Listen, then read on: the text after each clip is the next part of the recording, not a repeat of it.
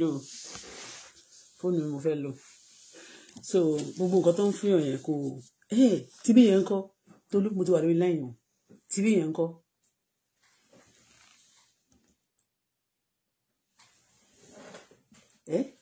I should bring your phone for you. No, don't worry. Go and bring it now, Shebi. Okay. The same like pajamas. Should I help you?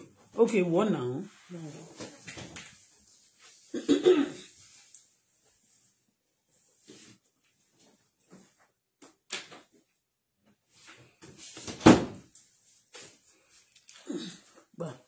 No. No. You must be mommy. You know I can't do it.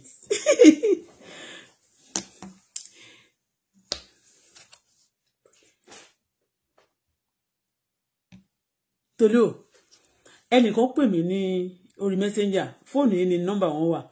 Ṣùgbọ́n mo fẹ́ pè ní yẹn. Let me quickly. Tolu want me. So, sorry because if I ask a question, please answer me. My observation about your Canada school. You know, when we are talking about, although Quebec, God bless Canada, God bless Quebec, God bless me and you, God bless all everybody. Although saying that God bless everybody doesn't mean God is going to bless everybody. Well, God bless everybody. God bless Canada, God bless Nigeria, God bless me, God bless Quebec. You are welcome to this platform now. I've said something I wanted to say this early in the morning because it gave me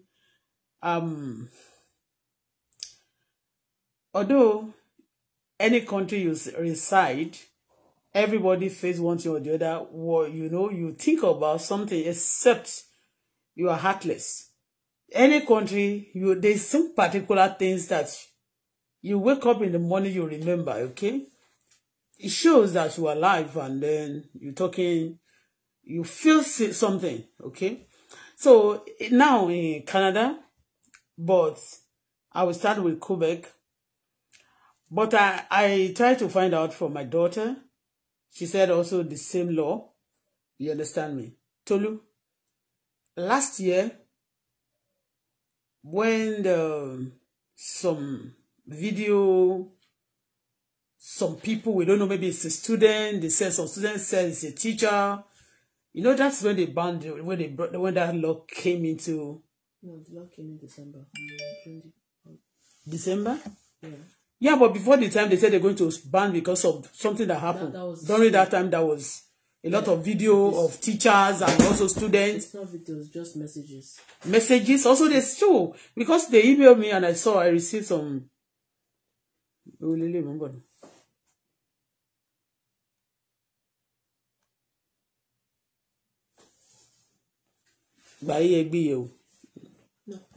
Okay.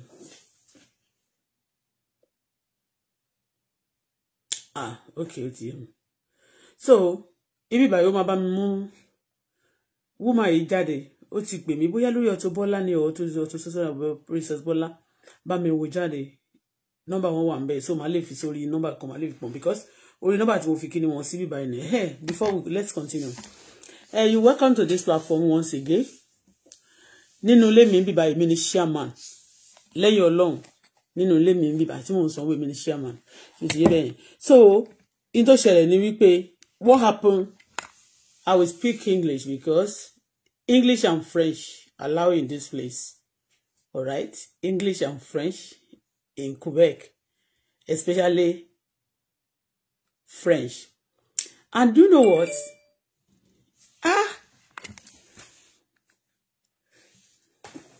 Let me see this. Tolu, check this. Check it up. Check it up. What is this? Gbano. Kodeko. How many kilometers? 14 and 84. Let me see. Sorry. Oh God. You want to break my phone? Sorry. You don't say na credit people they take the shock body for this country. Yeah. Ọlọ́run mà ṣàánú mi o. Oṣù dánlé pákó. Bó ni bẹ̀ náà? Lava. Dorval. Okay, but what is the shop? Wombats. Oh, let me see. This one? Yeah, I think so. It's good. Show you available. Yeah. Oh, but what?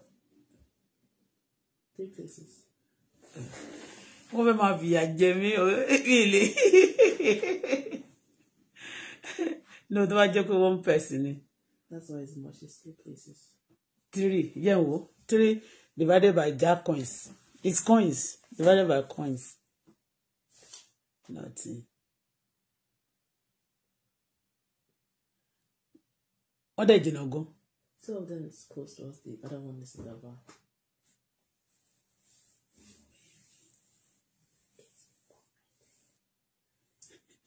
You must see me. Maybe once. Tó bá tún padà wá, á rí. Let me quickly do this amebo. Amebo de go tire. Amebo de go tire. This amebo I'm going to do now.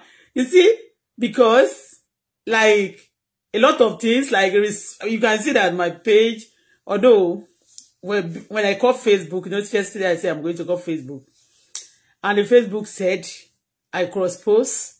A lot of people flag, and the people they are reporting their account to is robots, you know. So automatic, when they report like that, they are trying to, because they've tried many ways to bring down this page, but it couldn't. So the next, what they can do to disable, when they cannot shut up my mouth, want to try láti yà wá lódì.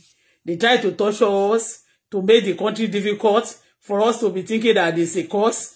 Canada is not a cause. Okay, it's a blessed country, and we are blessed also. We are blessed child as well. So the Facebook said, that's why you can see me since morning. I'm not going to be posting cross-post. If I want to do my chat on Auto Success, I will do it there. If I want to do it Auto-Bola, I will do it. Okay, even on Princess Bola, I will do it. Auto-Bola Love 3 also, I'll be doing it. They've tried it, they flag it, and I've, like, personally, I lift people, and at time I drop them. I've lifted a lot of politicians, like I'll be adore them, like praising them. Even when they talk, I'll be talking. Somebody like Dino. So when I now notice that the Ruwo, and when you want to be a Ruwo, so, and my neck already I've been carrying a lot of things before. So I put it aside first. Somebody can help me to carry it. So when it is time, let's go. Yeah. So now I called Facebook, they said that a lot of people, they flag the page, and they, you know, normally when they are reporting your page, they are reporting to robot. And they said what happened to, what can destroy page also is by you cross-posting also. So if you are doing that, but I noticed that nobody actually doing cross-posting on this social media. I've not seen one. They've done it before, but I do it. And they say you're always also destroying page. Because the robot is a robot, they'll be seeing it like you are copying somebody immediately. So your page can be getting into trouble. All right. So now I noticed this, Tolu and me. I know you don't normally talk, or you don't like to. Don't worry. It surprised me because the last year, a lot of things in my daughter's school, because I care not for my daughter alone, for children, you know. So there was a lot of video going around, going viral in that school that time. On the Instagram, on the Facebook. Yes. So, and those video involve teachers, involve a lot of people as well, students. So to the level that the district, that the school board had to intervene into these issues. Since my daughter came to, you know, my daughter attended 2 schools in Quebec since we came. And that time, I've said it before that in the beginning, when you have not tasted something, you believe that it's so easy. When people say, they are living in Quebec, they are this and that, I say, I want my daughter to understand French, but I never knew that it's going to cut still here. If you are staying in Quebec, if you are coming from other country, you want to reside and you have a child, maybe the child is still a baby, you can enjoy it because the baby will start speaking as early as possible. But if you start, if your child is already over 10, like, in our country, our education is very fast, yeah. Although we can finish and no job. They can finish on time, no job. You can see a lot of graduates at the age of 20, already a doctor, because they get to university at the age of 12. I don't know. They will join some class in Nigeria. They will join from primary 3. Some people get to secondary school. From secondary school, then when they are in SS2, they can do jams and they jump those classes. After everything, they will come back after finishing the university and be waiting for job. Okay? So we are faster. In education, they can tell you see a child that is 15 years. They say he's already doctor. You can get a doctorate, can get a lawyer at the age of 12, and especially when you are related to a principal or you are related to a teacher, one teacher or the other. All those people that they used to jump class, also majority are from family of teachers, okay? So, but here, that time, since the time we came to Canada, we reside in Quebec. We have not even traveled out of Canada. Yes. Only we go to Ontario, okay, maybe or not Toronto. We don't move around like that. Like me, I don't move around. Even when I spent 10 years in South Africa, I don't taste another place. Me o de dobari. No, mo wa de doban gba to ku de kin kuro nbe yen. Yes, mo fẹ́ lọ ra mọ́tò. Yes, because some man drop oko Japan. Si doban gba, I travel to Durban once. I don't like to travel if if it's not about business, about money. If it's not about value, I'm a very gentle girl. I don't know how to buy your. Okay? I talk whatever you do. I used to say it. Okay? But to buy your, I don't buy your. Okay? If it's somebody as a blogger, but as a speaker, I'm not a blogger. Bola, am I a blogger? Did I have license? Did they have license for blogging? But me check your mommy. My friend, to buy white go ahead. But I know I'm a true sayer. So, if you are coming from other country, you want to reside in Canada, you want to love Canada. If you know your baby, you don't want to speak French, don't stay here.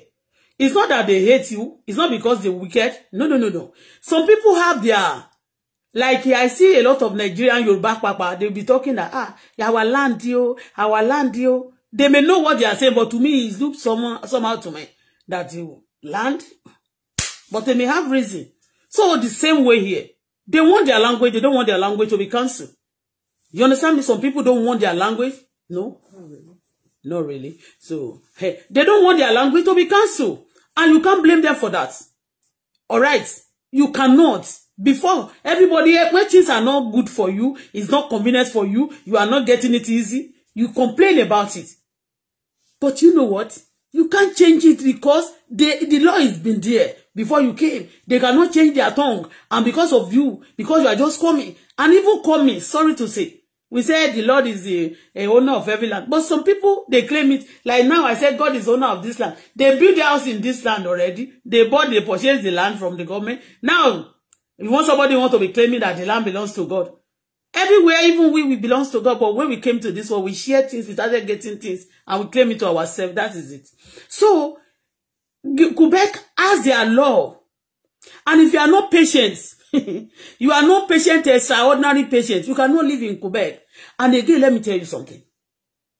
I noticed the time before they closed the border, because majority of people, immigrants that came into the border, refugee before, that came into other countries, they came into Quebec. Quebec, according to the knowledge, according to the my understanding now, I'm being told that Quebec is more jam-packed. They have a lot of people, more than some province, that is some states, you understand? So, they have their law. But that time, I didn't check the law. That like when my daughter came to Canada, when we came to Canada, she started school, but they said they are going to study French. I said, hey, no problem now. some people. But school also is different from each other. Like this, our school, like the school she's going to now, I think it's more like our Quebecer themselves there, you know, and also some foreigner mixed together, you know. Now, before they want you to speak French, like the baby, that a child that was born here. My daughter, on the mark, she got 50 something. Normally, she always get 90 on other subject, 99. I don't tell people my daughter's story. I don't do that, okay? Because I've learned from my daughter, my son. I learned from my son. What happened? My son, because me, look at me, I'm a smart lady, brilliant, yo. If I don't want to talk, I just shut up. Okay? I'm too brilliant on even the people that educators people. Eh? Oh, I'm sorry. I don't want to beat around, but let me just go straight to the point. So, but my daughter, I do ask the report, they send to your email, you whatever happened in the school, they email you. Tolu, the email, Papa, I've not read it. Your teacher sent me the email. Okay, me only calorie line, but me get it ready. I will read it when I finish. So I want to know what your teacher is saying. So, like in Nigeria, when you get 40 something in some subjects, pass now, you are okay. Brilliant students, they get 80 something. Some get 100. Because some man get 100. But some people have favor. Some can get 100. What is the more? Will you teach one? So, but my daughter, in that French, the last time, it's my French teacher. Read your French. It means French. They read you. They write me with French name. English. Hello, dear parents. Okay, I want to. Okay, teacher, French teacher write me English. They know that we. I'm the one that translates it. Oh, because I know they will never do that. Even these days, they are writing me anything they want to write. They want to address me. They address me in French. Yeah. The other day, when I got a letter from that bank, and they said, "Did you read French?" I said, "I can read, but I don't know the meaning too much like that." But and I see, okay, you know. So let me read. So thank God. I thought your teacher write French to English to me. I know he will never do that. My daughter translates it. I want to take the time to let you know about your child. Positive and engaging behavior in class. Your child participates in discussion. Yes, I know. But she doesn't like to talk too much. She doesn't talk too much when it comes to... She talk, but she's not blah, blah, blah, like... Èmi náà mi ò ń bẹ́ẹ̀, èmi lọ́mọ mi jọ. Díẹ̀ kò jọ àwọn ará Ìjẹ̀bú, kò jọ Ẹ̀pẹ́, kò jọ kìíní. Mo brilliant in me. Show attention and involve in the week. Thank you, darling. Okay. I consider it is very important to recognize the success of our children. This is why encouraging you to congratulate them on their good participate. God bless you. That's what God bless the French teacher. Yay! They just want to let me know that she, in French class. Last time before the torture last time, my daughter was feeling somehow. I said, what happened? He said, they gave me, on French, she got 50 kilo ni 50 kilo ni omo. 51. And she couldn't eat. Normally I normally take her when the Tibatini change the oma. I was like, what do you want to eat? What do you want me to buy for you? She said, no. What happened? She said, I got 51. I said, in French? Hey. Me, I said, it's okay now. Even if me, I should get 10 or 27, I'll be happy. He said, no, but it's not okay at all that I have to take 2 extra. He said, it's not okay. I said, 50 something. Ni language to bẹ̀rẹ̀ tí ó ti pè kíní.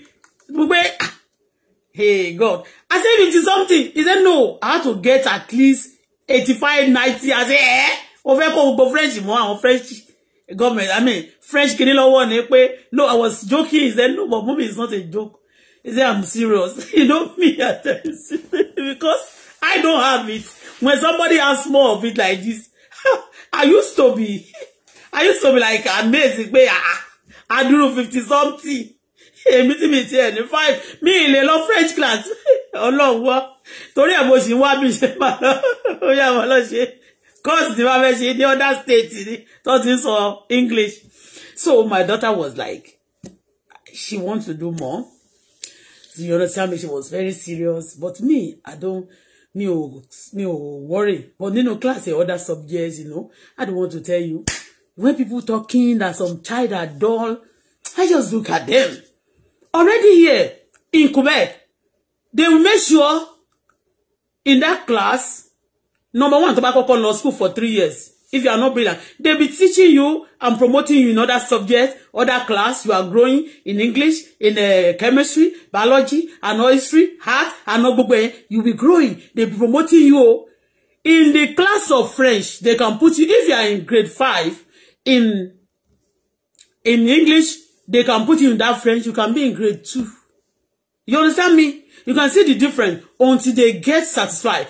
And in French, whatever subject you have, if you don't have that French or their satisfaction, no, it's like you don't have anything. Before, I used to say that, what is it going?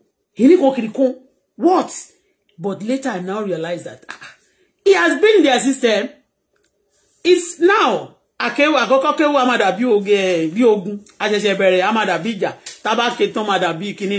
English, when somebody is good in everything. I remember a woman from Africa then, although she's a French, she's from French Côte d'Ivoire at that time. And during the World Cup in South Africa, they're now looking for the people who speak French. She got a job, paid. In that time, being paid a lot of money because she's speaking French. And she's a student of French from, you know. So everything have advantage and have disadvantage. She speak English. When my daughter want to speak, she speak to my, because I do tell her, please speak to my satisfaction English. As understand, but me, I speak English. Wait about the woman be one, I will speak. You will not know I'm the one speaking. But at times, you won't back be what at Orogon, Mama Kalolo. So that time, I noticed that a lot of students also, you know, students, children, when you don't cop them some things also, they may want to get out of hand. That French now, that's what they are calling me. You understand me? That's that they said she's doing great. You understand me? But you know, if I want to, like a time, we get to a stage, a lot of students, a lot of parents, they have to leave because of their children. A lot of students, a lot of parents, they have to leave Quebec because of the French. But me, I said to my daughter, it's just the meantime. Try, you know, it's going to be for your benefit. The law have been in the system. They want the people to implement it. It's like somebody coming now. Maybe we are having visitor in Yoruba land, and then they now want you to cancel Yoruba. You know, no, it's not done. If you don't, you cannot speak. They gave me the grace. I believe it's not because of the grace of my daughter. They may still be seeing me like a problem, like because I don't feel like speaking the French. It's not that I don't want to speak, but I have a lot of things on my head. It's only when I settle, the English will come voluntarily. The French will also come voluntarily. But if I want to force myself to do something when my mind is not doing it, I will not do it, and I will not do it to perfection. Okay? So, ìwọ tó máa ń sọ pé pẹ̀lẹ́ Bọ́lá yẹn ṣó ya wèrè. Ṣó ya wèrè tó máa ń sọ pé pẹ̀lẹ́ Bọ́lá. How can you be telling me pẹ̀lẹ́ Bọ́lá? Don't say that. Oh, there's a beautiful woman. Don't say me pẹ̀lẹ́ Bọ́lá. Pẹ̀lẹ́ means somebody that is sick, very, very sick. I'm not sick, and we are not going to be sick here.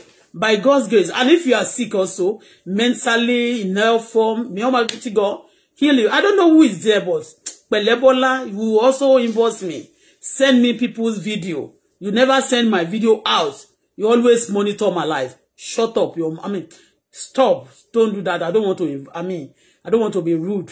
All right? Because I'm talking to Canada is not they don't like people who are rude. Okay? And I'm not rude.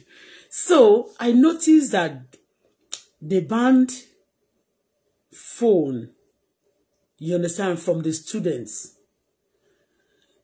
You understand? Because I asked my daughter, they want them, they send a message to us last year that they are going to stop it this year. They are going to implement it this year, that even when you come to school, you go to school, you have to keep your phone in your locker until you finish.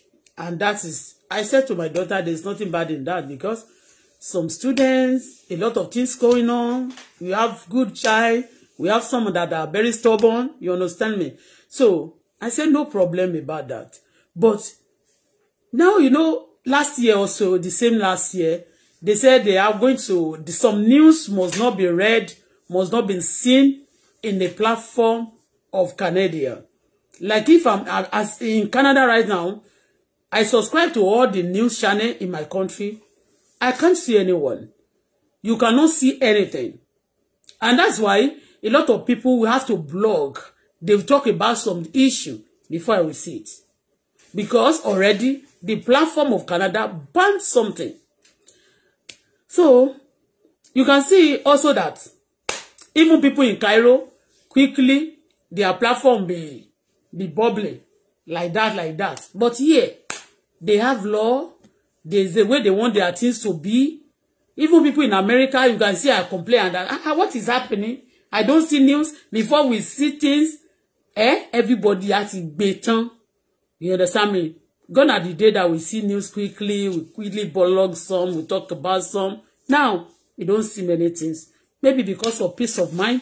Maybe our government of Canada wants Canada people to have peace of mind. Because there's no peace of mind though in the whole world, wide world.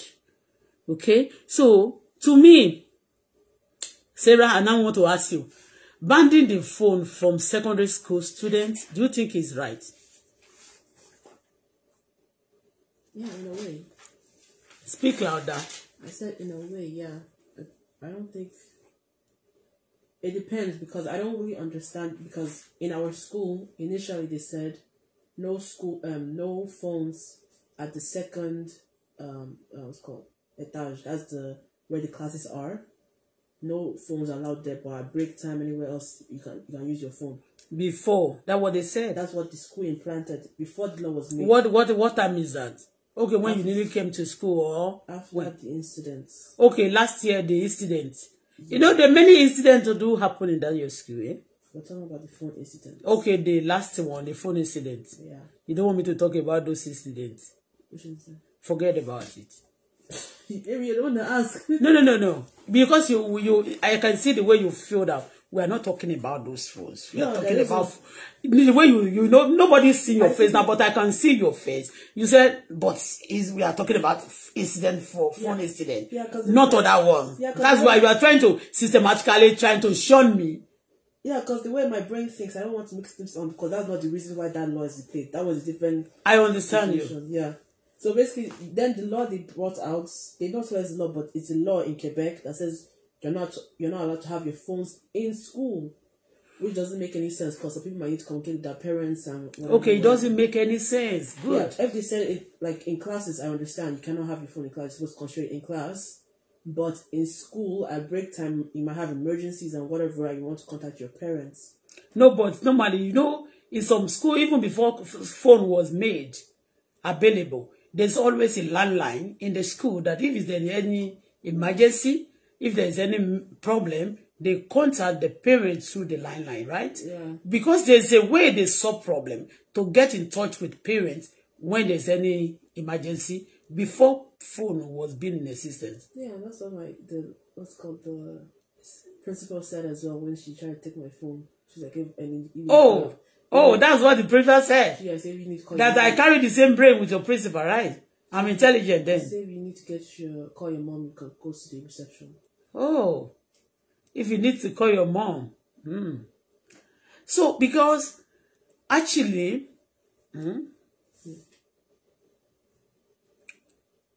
when you have something and people telling you not to use it, some people feel bad. You understand? But at the same time, it may be for a good reason. Because a lot of phone also have caused a lot of things in the society. It's good in the society. It's very also hurtful, but the phone, especially with teenagers also, has caused a lot of problem. I don't think it's bad too much like that. But after classroom, after closing, maybe you are going home, if there is anything, you can still use your phone. But go to school with your phone. Don't use it in school. But after closing, you can do whatever you want to do. Because I've been, for security purposes, also phone is good in one way or the other. Isn't it? I guess so, yeah. So, but they banned it now totally. So, although I know those children, they still go to school with their phone, but they just keep the phone in their lockers for the... Or in their pockets. Some in their pockets? Yeah. Okay. But it's not even... They said they should not come to school at all. That's what they said. That's what the law implies. That's what the law implies, yeah. That you're not allowed to have your phone in school, but there's no way they can really, like, what's called, make sure that doesn't happen, because you cannot go within every single person and say you have your phone, or not. You're not allowed to search you either, so it's up to the student to make sure they're not caught with their phone. So people go to school, we still go to school with the phone. Yeah. All right. And for stopping the student stopping them from using phone in school, also have is because of that incident or because of other things? I don't know why the law was made, actually, but I guess it might be because of the incident as well. No, but accordingly, is it in Quebec alone that they stopped the... Is it for the whole school, for your school alone, or for the whole Quebec? No, it's a law. So it's a law of Quebec? Yes. Okay, is it the law of Quebec or no? I know that Quebec use different law. Mm-hmm. Are you telling me, is it the same way, other states also, or the same thing with all the Canadian students? The only thing I know is that our neighbor, which is Ottawa, they have had that law before. Your neighbor in Ottawa? I'm saying our neighbor means the neighboring state next to. Okay, our neighbor in Ottawa. Okay, sorry. Thank you. Sorry. No, not at all. I said that they have had the law way before us, which is around 2014 or something like that. 2014? Yeah. So in Ottawa, the students, secondary school students, don't use phone. They're not allowed to have phone in school. Since 2014. I think so. Or maybe even further back, I'm not sure. So even Quebec take the... Oh. All right, no problem. So, it's okay. I hope the student are not complaining that maybe they inconvenient them, because I know the children, our English children, students, some express their feeling by saying this. Is anybody complaining? Nobody's complaining. All they're just doing is like being smart to not get their phone caught. Okay, nobody complaining because they know the law is already implemented. There's nothing you can do about it. Yeah, and also nothing. If you complain, if you are just talking, just waste your time, yeah? Yeah. And some parents also will like it, right? I don't know. Some people, for example, someone was supposed to get their phone taken away by my teacher. She refused and said she'd rather go home, and she went home. Okay, the teacher wanted to collect the phone from him. Yeah, because she was using it at the second etage. Okay, and she said, is she or he? That's a female. Female? Yeah. And she said she preferred to go home. Yeah. Instead of her. She refused to give her phone in, so. To the teacher.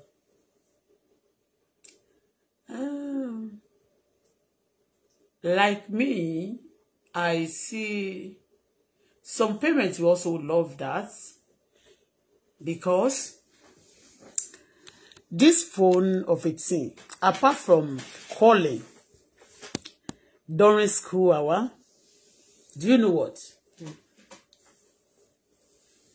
There was a time I complained here also when a girl stole somebody's phone. Yeah. So, and because the phone telling you, Jingma, the girl stole somebody's phone that is new. Okay? The phone is actually, this girl was using an iPhone, but the iPhone was old iPhone like that. So she now picked somebody else's phone that is a new phone, that is iPhone also. And the students started looking for it. A case like that also can cause, you know, when somebody is not using phone, nobody will be able to be complaining. And you know now, if they should steal any phone in school, you got to be, people, the students need to be careful right now. Because if any phone's been stolen, nobody, they won't be able to report. Yeah. If they report, will the teacher do anything to it? Because they said to them not to bring phone to school already in the first instance. They will do something about it. Are you sure? Yeah. Has one happened of recent this year? I don't think so. Because already there is a law, say, okay, don't use phone, don't bring phone to school. People need to be careful. Yeah, but then that means nobody's going to steal their phone because nobody's bringing their phone out. So people are most likely more hiding their phone nowadays. Now, so the most matter. Yeah. Okay. But, okay. The last time, because people are bringing phone and they are not smart, they are dropping it on anywhere. I mean, how did that happen? Because before, when you're allowed to have your phones, but some teachers would demand you to put your phones aside because they don't want you to use your phone. So they don't want you to be box. Okay. And the box can be, as many people can drop their phone there. At the entrance of the door. Oh. So like anybody could put their hands in and take it. Okay. But now, usually whenever they take phones now, it's during exams. And then those phones will be all laid out on the teacher's table so everybody can actually see the phones. Okay, it's not that they drop it by the door before that anybody can quickly. Okay. So stopping phone in school also will prevent people losing their phone. You know that? Yeah. The people, because àwọn tó ń jí phone kò ní jẹ́ kí wọ́n lè rí olè náà jà wọ́n tún gba iṣẹ́ ní ọwọ́ wọn. So there won't be too much stealing of phone recording by any school, much like that. Yeah. And those who are stealing phone also, maybe to cop them, to steal whatever now. And some of those students, children don't want to steal, but they just want to have the phone because they want new one. Maybe the parents or they cannot afford it. They just want to get it.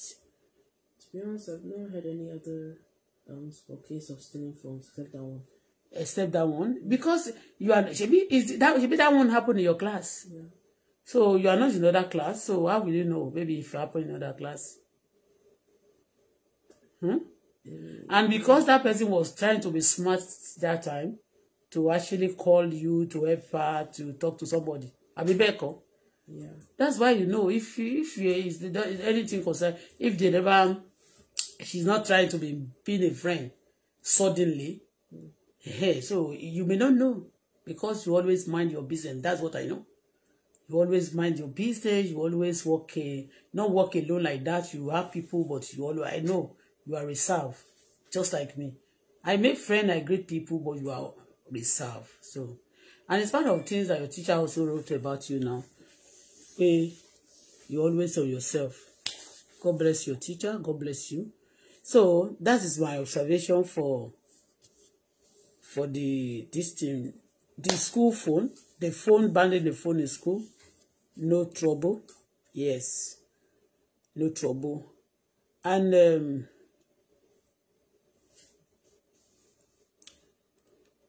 when I came newly one day, I was in the office of somebody, a lawyer, and the couple with their children, the child, like their children, one girl, one boy, all of them busy complaining, you know, they school in Nigeria before they come into Canada. They were complaining seriously. They had to go, and they had spent like 4 years that time in Quebec. So they want the lawyer to transfer their file to another place. That's another province, another state that they want to. And I was asking them then that you have spent so much time here. Why are you now going? They said it's not because of anything. They said the children are complaining seriously. Their children could not cope. They wasted. They are not in that French. They are not being promoted. You can be promoted in another class, but in that French, they can put you like one for a first primary one, you know. So their children are complaining seriously. They don't want to move because of that. And that's why most of the time, any child like my baby going to Quebec, French school, is another tough time. You don't need to torture them because it's already torture. They already like things you never think of. My sister, thank you, God bless you. Some things you never think of just invaded your house and your brain, you know. You started thinking about it, you know, extra strength, you need extra brain, extraordinary brain, you know. I encourage my daughter, she cope easily. So, but some people, they said, why is she so long in the secondary school year? When you want to start again in Quebec, if my daughter is in America or in another state, by now you'll be in the university. Yeah. But in Quebec, they will make sure you are perfect in that French, or else they will not make it, they will not pass you. You will come out from that school, they will not get you certificates if you don't have French. Can you believe it? You will, if you got 100% in the other subject and you fail French in this French land, they won't give you your certificate, or except you go and complete it somewhere. They will not. So a lot of people don't understand. When you see people studying in Canada, some who are studying in Ontario, studying other, you know, Bata, and then you compare them with Quebec, you cannot compare them with Quebec. Because Quebec compulsory some issue. Some things in this place, it's not like that. That's why some people will tell you, just why can't you move? Why can't you move? I cannot even move because already we passed the stage. You understand me? You don't know what students are going through here. Even those who are born in Canada, you understand me? They face a lot of things when they are in school. Talk less of the one that are not born here. So kudos to the children. God bless all our children. That's it. I notice it. A lot of things, a lot of people in the world now, they say, Canada is so, every Canada things is so. But you know what? It takes time, but when everything gets ready, you're going to praise God for it. There's so much violence, even little one that happen in other this thing. If it happen here, they take it like anything. Like the other day when I said, the students are swimming together, boys and girls, to me, and to some, that, if in secondary school at all having that swimming pool in Nigeria, this school is not a it's a public school now. It's a public school and it has swimming. So if our country should have a school like that and also have swimming pool at all, if they have swimming pool at all, okay, they won't be complaining that boys and girls, Nigeria, that we have religion, they are corrupt more than other, you know. Because here, I just think that, they want to corrupt you guys. That's what I want to say the other day, that, how can boys and girls be swimming at the same time? They want to corrupt you. I was thinking that it's not a missionary school now, and it's not a Afe Babalola or the school of MFM. You understand me? You understand me? It's not a redeemed church. It's not, school. It's not all those, you know. So that's not what's in my brain. You understand me? But here in Canada also, there was a time I used to, anywhere I'm going to, I do go with my daughter. The teacher just said to my daughter, don't go with your mommy every time. You every time go around with your mommy. You understand me? So check whatever that is good. Should Eta de rile nkan yen. Iyeta ri yen de pọ̀ gan. So Canada will not be backward in Jesus' name. I will not be backward in Jesus' name. Okay? When people don't understand, and again, do you know one anytime I'm talking and I say, anybody that wage well against me and my daughter, do you know that some people here, I don't know the people who are interpreting my language to them. If you don't understand my language and you don't understand what I'm saying, please don't try to don't twist my words to them. I said, anybody that wage well against my daughter, that wage well against me, they be saying that he's cursing on their children. How can I be cursing on children of Canada? Is Canada waging war against me? Is it Canada that chased me to Canada? Canada is not the one that chased me to Canada. And even those people who chased me to Canada, those of them who are no longer waging war against me, I cannot cause them. I'm only saying that the enemy, you understand me, that is waging war against me. Àwọn enemy, tí wọ́n lé mi, Ọlọ́run má jẹ́ kán bá mi. Àwọn tó ń lé ọmọ mi náà, k'Ọlọ́run jọ̀ọ́ kó má fi wá lé wọn lọ́wọ́. You understand me? Some people say, it's causing on children. It's causing on children. Children of who? Can I be causing on children? Is Canada my problem? You understand me? Don't twist things again. And don't let people be telling you things that are not really what I'm saying. People twist things. They don't understand some things at times. Me, I'll be saying that. Even my mommy, if you wish me bad, I'm not saying, maybe I'm part of my mommy's children. And some people say, you're causing on people's children. Like now, if I want to talk about, the last one of my mommy is 40. How many years is Tosin? Tosin is 42 years. The last one of my mom. Yes, 42. Is 42 years. So now when we are talking about Omo, last born, is Tosin not a grand, I mean, ọmọ tó wá pé Tosin ṣe bímọ gan ọmọ ẹ̀gbọ́n tí máa bímọ tó bá jẹ́ pé bí àwọn South Africa ní 44 years ní South Africa ó ti máa ní grandchildren àtọkùnrin àtobìnrin wọn 44 years old boy and son and girl. See, so people will dance like it's causing on children. When old ogbologbo, I'm not saying my mommy is waging war against me. I'm only using it to because anytime I measure my mommy, they say, "I'm not here like her. I'm not here shaking the tea." You, if you're a taban so tí ó bá ti yé yín tẹ́ bá ti lọ, àwọn tí ó bá ti lọ pọlọ, ẹ jọ̀ọ́. Ẹ fi sílẹ̀ bẹ́ẹ̀ no matter be what she's saying. Say, I don't know. I don't understand.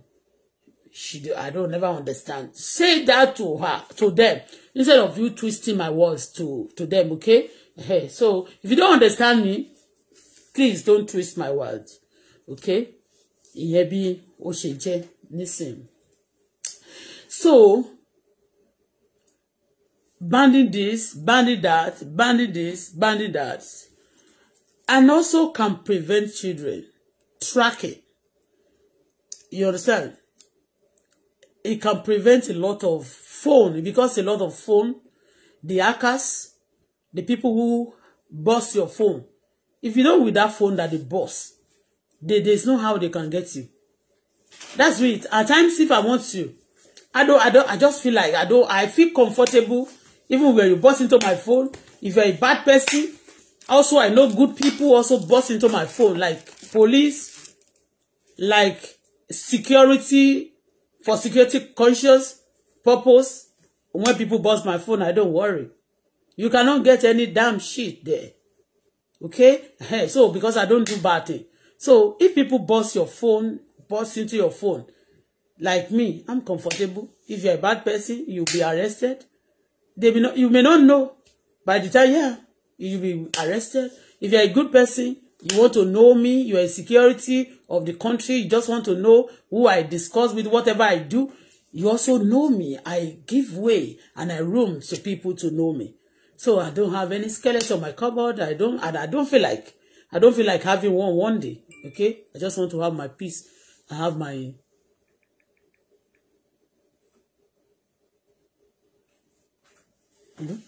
Milo. How many? Check it. Enemy. Oh, checking with him.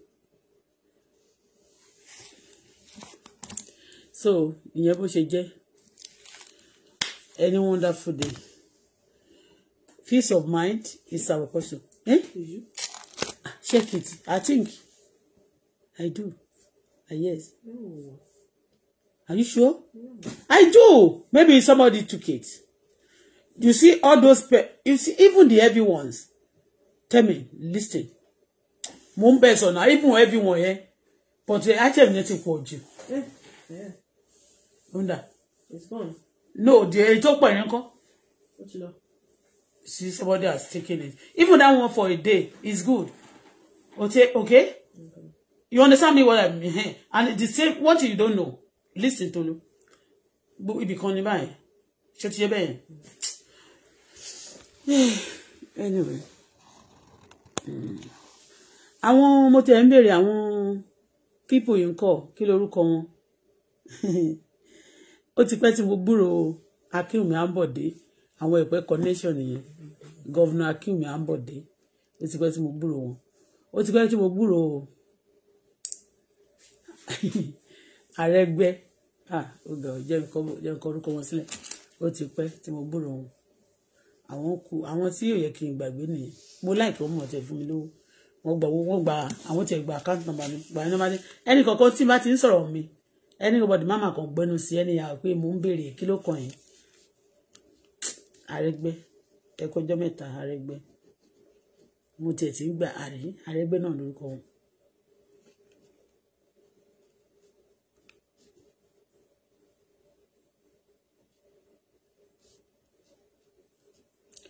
Arẹ́gbẹ́ṣọlá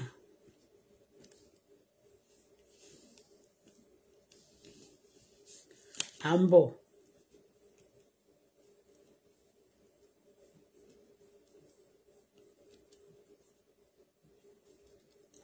dé àwọn ẹ̀pẹ́ nìyẹn original ẹ̀pẹ́ àwọn ẹ̀pẹ́ ní ọ̀pẹ́.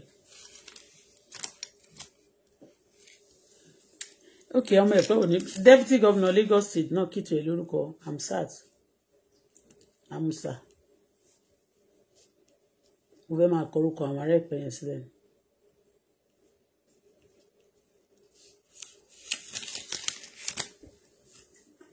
inú bábù máa forúkọ yín sí ìfẹ́ wọlé àdúrà tì í àwọn èèyàn ti mi dúró tàtún ni mi àti dínà ti jà dínà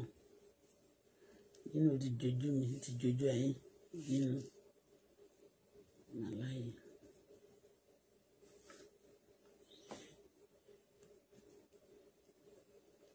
Bàbá Kimbati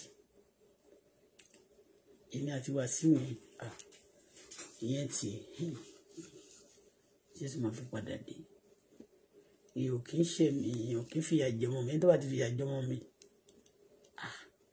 tí wọ́n bá ti fìyà jẹ mí jẹ́jẹ́ kò fi mí lọ́rùn lẹ̀ tó bá ti lè mú ọmọ mi sí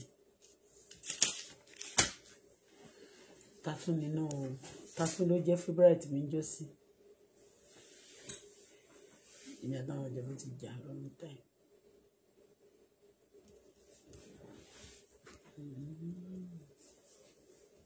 Mo ti ní favourite náà sí irú àwọn mo tún notice nǹkan kan gbogbo àwọn ìjọba tó wà nílẹ̀ yìí tó bá ti post nǹkan báyìí wọ́n kọ́mẹ́ǹtì sí wọ́n ètì ìjọba wọ́n ní àṣepọ̀ káàkiri ìlú ni o ìjọba president prime minister tá a ṣe ń lò nígbà yẹn náà dá ṣe ń lò títí di gbàtàdé ńgbà yẹn everybody máa ń yọ̀ bí ìrànú ṣúgà bóyá ẹ ti mọ̀ pé ojú ti go ń sìn everywhere is like that o everywhere is like that o ìlú kọ́lọ́n jẹ́ kó rọrùn fún wa ni o Tolú ẹni tó ti gba 1,000 lọ́wọ́ ẹ̀ níjẹ́ iná orí nǹkan kan gbà nínú cryptos tó ń tà fún ẹ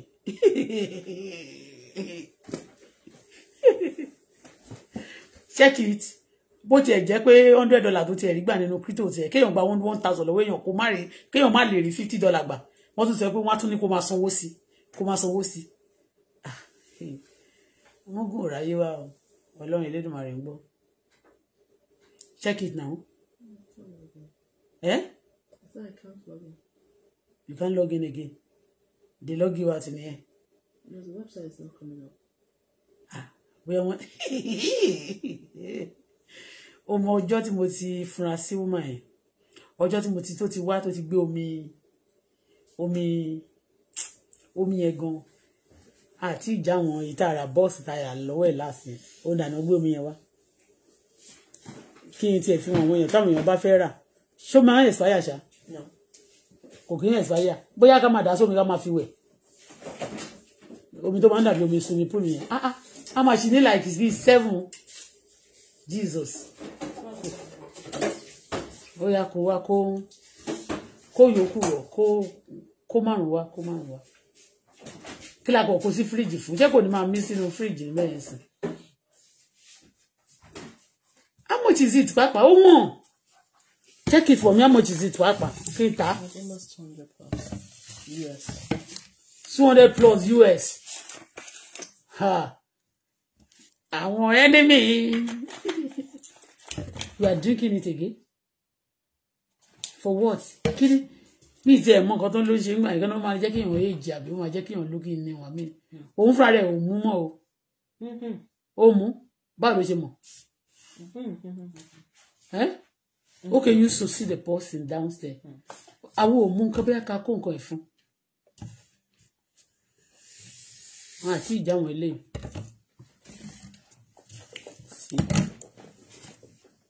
sí sí 5 ṣebí 6 ló máa ń wà ní pálí àbí 4 gan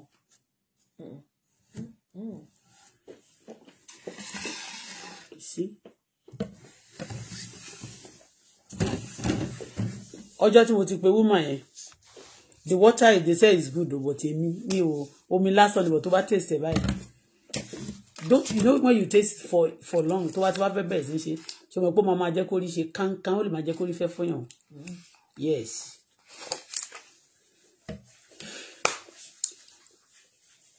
èyí tó já yẹn sìn màmá wọn náà wọn fi sójú ó máa jẹ́ kára èèyàn kò ní jẹ́ kí ìwọ tó bá ti ní táàgì lára Tolú ìwọ tó bá ti ní táàgì lára wọn ní kó o pè mí kó rà á ó máa jẹ́ kí táàgì lọ ṣó ti yé tó bá ti ra kínní kó máa fi sójú yẹ òótọ́ ni ó máa rí ní ìṣẹ́ mi pé tíyàn bá age because a lot of people wọn ní mọ̀ pé kí wọ́n máa wò pé kí ló ń fa táàgì lómi ò lo cream ó dẹ̀ ní táàgì lára àbí tó bá tún wà níbi tó hot tó máa ń wọ sweater all the time ṣó ti yé bẹ́ẹ̀ yẹn you can see ọlọ́run ní jẹ́ ṣe ti rí rọrùn báyìí so tẹ́ bá ti tó bá ní tag you can buy woman yẹn ó ní kí n wá register sí kinní ṣó ti yé yín bẹ́ẹ̀ yẹn mo polówó ẹ̀ ń gbà yẹn mo wá gbé wa mo sọ fún pé mo máa ń create content ó wá ní wọ́n ní kó wá pé mo dẹ̀ show face mi àmì mo show ẹ̀ mo feature ẹ̀ nínú fídíò yẹn ó wà lórí stage ó wà lórí page mi òun náà tún polówó pé kán lọ pàdé òun ní so and so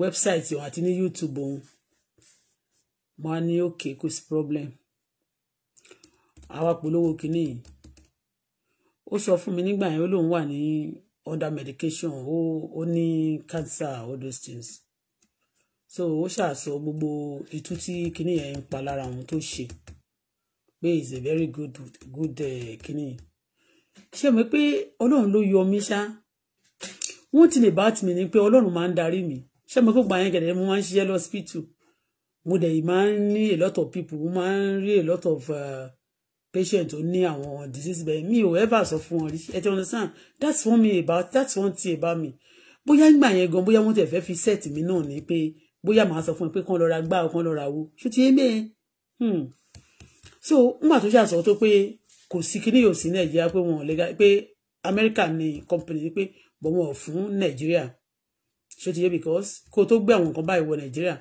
you have to NAFDAC and all those things you have to be ó ló good gan pé nígbà yẹn pé ìgbà tó ń sick when you are under medication it doesn't disturb you but mo rí pé obìnrin yẹn ó wà agile she is a very strong person another kini mo fẹ́ gbé jáde is it stand no anyway ṣá jẹ́ kí n máa lọ mo fẹ́ Tolú mo sọ pé gbàtà àti ìrìn kọ̀ọ̀kan ṣe ń sì jẹ́ ká tọ̀nù bẹ́ẹ̀dì ṣe people can turn it down I want to change the location okay. So o máa kọ́ ọ̀n bàtà yẹn sí kò ní ìdí kó kó wọn lẹ́ẹ̀kọ̀ọ̀kan o àkàn tí báyìí bíbá délé. This is what we need to move. This is what I'll move for. Can stay here. Okay, are you sure? Yeah, don't take this one. You shouldn't disturb it. I'm not going to take that water. And that water is, hey, okay, you are taking it. I'm about to.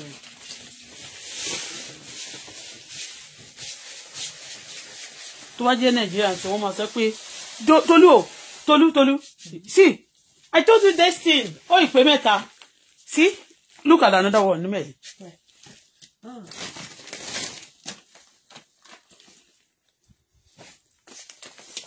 No ó dẹ̀ pé ibo no a lè challenge for this one and this one is the one Okay, in my room. Okay, put it back now. Put it back. Put it back. So, láti ìgbà tí mo ti ní kí woman yẹn tó ti wá polówó tí mo ti show ojú ẹ̀ ń gbẹ̀. So the next day mo kàn rí pé bẹ̀rẹ̀ sí misbehave ni wọ́n send message quickly. Ó wá fojú àwọn celebrity wọn mi àtàwọn tó send message síwájú àwọn celebrity Nigeria. Nígbà yẹn ẹ mọ̀ pé mi ò bínú.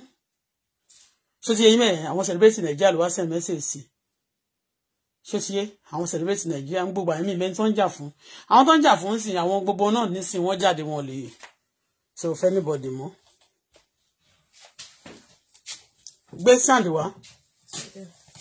Stand. Okay. Okay, let me see. Maybe this one will not be able. Show my show, Washa. It doesn't have to. Oh, what's your opportunity? Make a lower. Okay. Let me close this. So, láti ìgbà yẹn ṣá, woman yẹn. Láti ìgbà yẹn ni woman yẹn ló ti ń ṣèṣekúṣe títí ó fi tún wá gba owó lọ́wọ́ ọmọ mi nísìn tó sọ pé kó wá ra cryptos kìnìkan owó tí ó gbà látijọ́ yẹn sìn.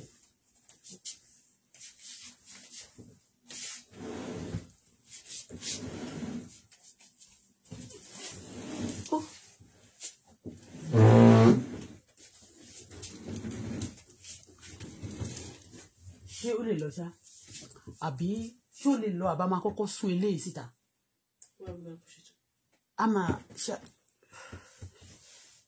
Ṣé ẹ máa kọ́kọ́ sún eléyìí àbí ká sún sẹ́yìn?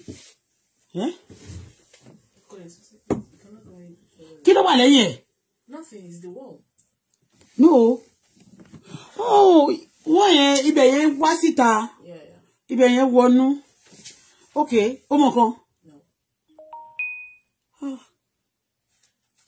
Are you sure we cannot move it a little bit? Just push it like this. Okay. But you say you know. Okay. Like. Just push out of the way for now. So that yeah. Oh yeah, father da. Father. Stand.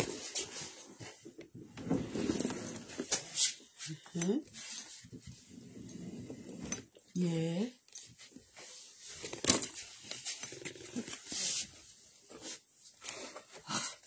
Show me the way, Abi. You want to take this out? This? Okay, we should take it out totally. Yeah. Okay. Somebody gets it there. And then we have to push the bed back. I think we just have to push the bed aside.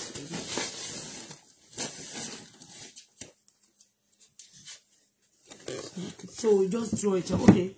You push it like, okay. What do you want me to do now? Okay, you have to push it. Yeah. I push it back, huh? Yeah, and push it to the wall. Okay.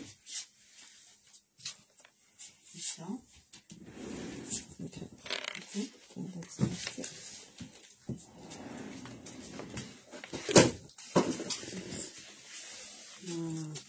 Show me the letter.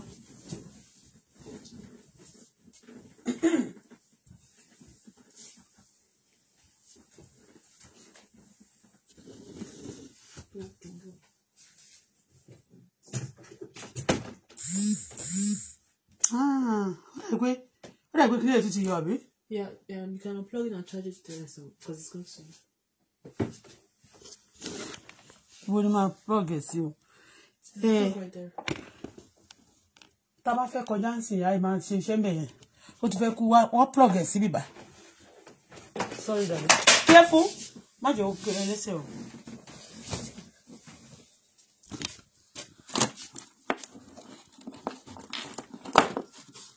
Ó lè máa wò from this side. Here? Heavy iṣẹ́ yẹn máa da. Heavy kan ni mo fẹ́ gbà lónìí tó wà lójú kan. Tẹ́ bá ń wò wá kẹ́ fún wa ní heavy iṣẹ́. Ó bá dẹ̀ ṣó máa débẹ̀ yẹn. I'll show you the extension.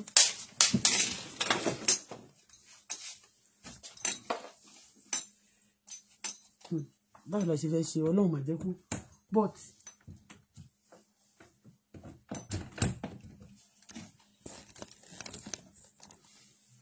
I shall bring the biggest stand. Okay, the biggest stand. Yeah. Okay, well, the sorry, but now come over from distance. Here? Yes. Okay. Give me a second. No, put it there now. Yeah, me too. Oh. What is up?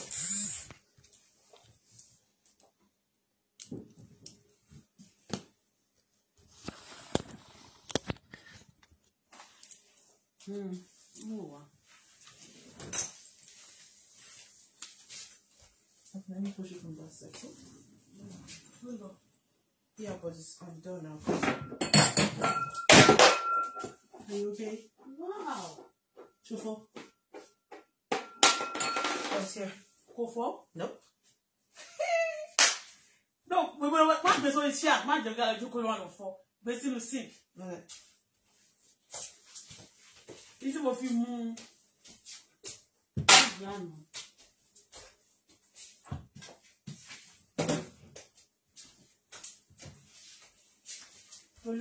Yes. By leg. Oh, okay. I won't go to the table. Kí ni ẹ̀gán rọjú wọn nínú ilé? Kò sáyè ló kọ́bọ̀ nù. Ṣé kì í ti sílà? Kò lè lọ. Kò lè lọ. Are you sure kó máa lè lọ gan? How did you enter in the first place? Wọ́n tú náà ṣe bó mọ̀ pé wọ́n tú kílè ni. Eléyìí wọ́n tú eléyìí bẹ́ẹ̀ dì í was wọ́n dismantle ẹ̀ ni. O ti understand what I mean? Okay, what you can do is this. Jẹ́ kó bẹ̀rẹ̀ láti bíbá ibi tí kìíní ti wá. Okay. Yeah. And then put it on and lay it on. Okay, I understand. Let's block the door for now. You block the door for now. Okay.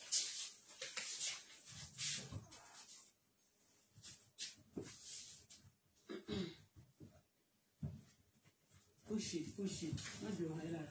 You see? I'll push it. Let's see. I'll block it now.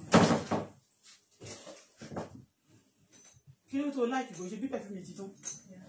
Why do you keep it? Because it's a baby? Yes. Okay, make him a nice little break in this anyway. I'm going to tell you what I'm saying. Ó lè lọ sí. Dúró àwọn ọkọ̀ tó wà mẹ́rin, àwọn ọkọ̀ tó kó sílẹ̀ lẹ́yìn ju sí bíbá tó rà tó bá lọ kábàlẹ̀ ráyè.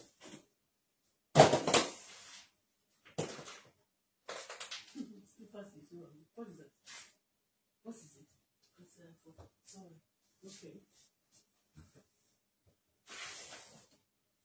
So, are you sure you can go now? Let's try. Let's try. One.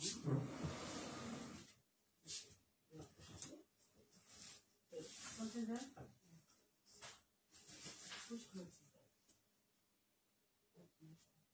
Okay. Hey, and it's you. I want to see one bell. Yeah. Your school uniform. Oh, my Lord, I'm going to go to Kuro Bay. Who see worry? I lay secrecy. I like that.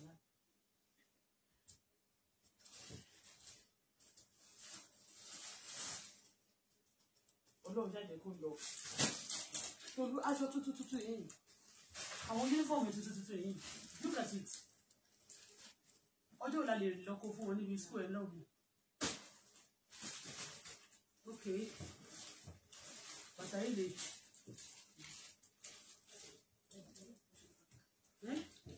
I should push it, eh?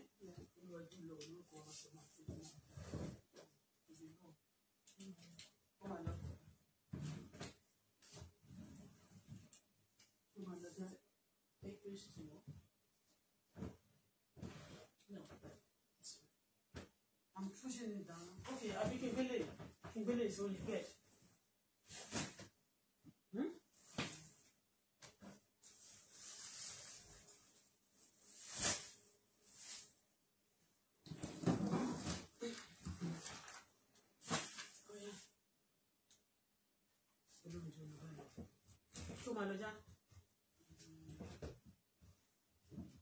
Kò lè lọ bí ó yẹ tó ti díẹ̀ sí ti síwájú. I don't think so. I think it's longer. That room is more longer. Have you ever won it?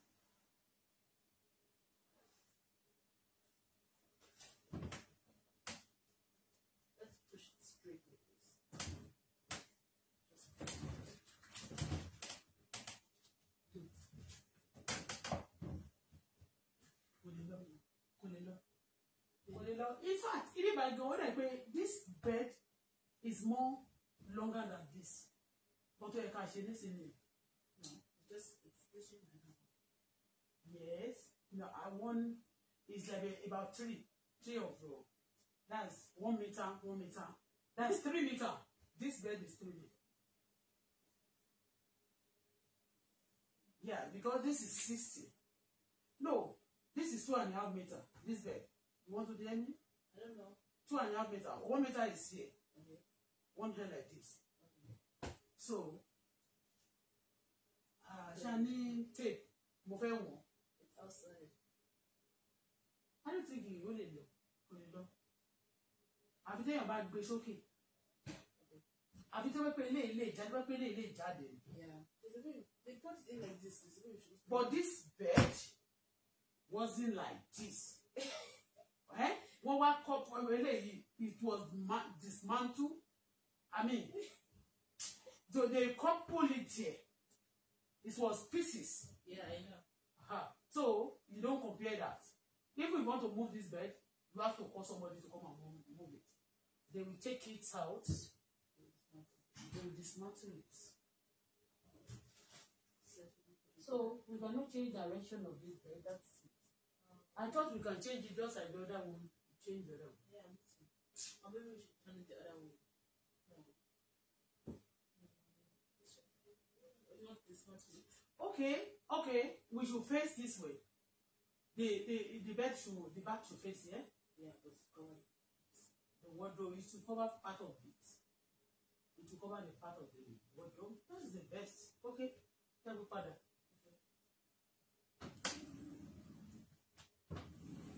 But this time around, we can push it to the wall.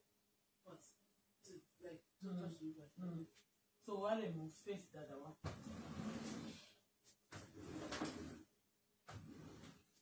So we have enough space here. You know? Yeah. But I'm going to put up a very long.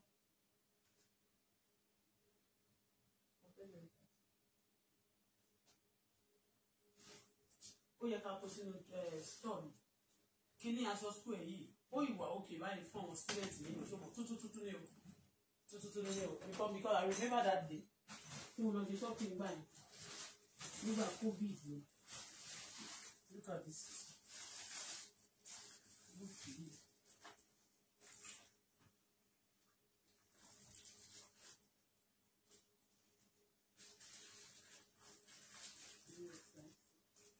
My size.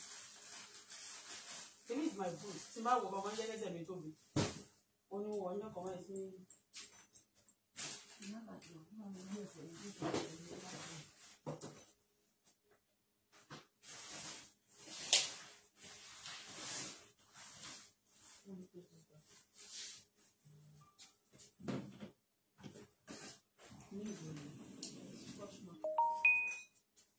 Scotch mark, eh?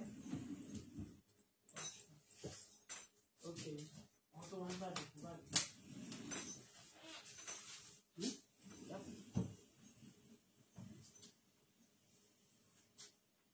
Yeah. That's the only thing we can do. So, kill my sense. Move ballet. Okay.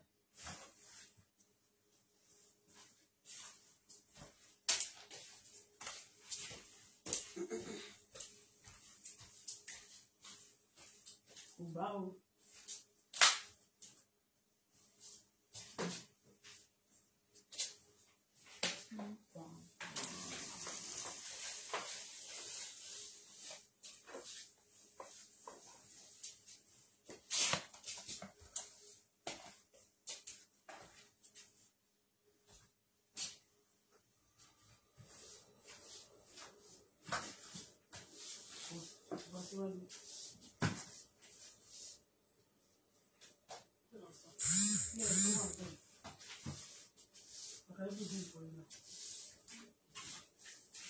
Why do you say no thing?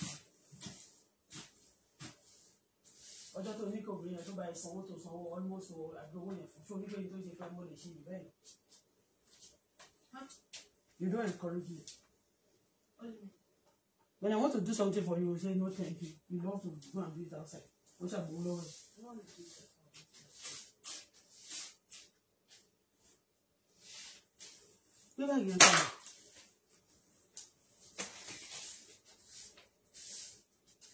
No, báàgì lè no. Báàgì ló máa kọ́kọ́ gbé padà. Ìtàwọn aṣọ táwọn wà ní.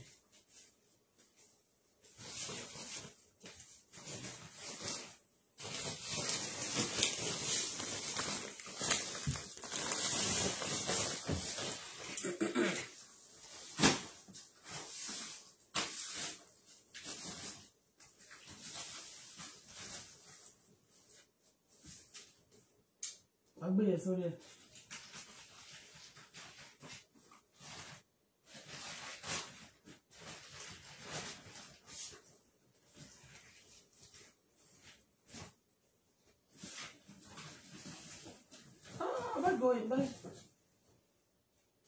Àbí mo fẹ́ sọ fún ẹ àbí wàá gbé àbí wàá tún tó bàtà òkè inú ó máa blọọkù bàtà yìí máa blọọkù ó máa já frame ẹ̀ bọ́ ó lè máa lọ já lórí àti yàn bá sùn. Ṣé kí n bá gbé?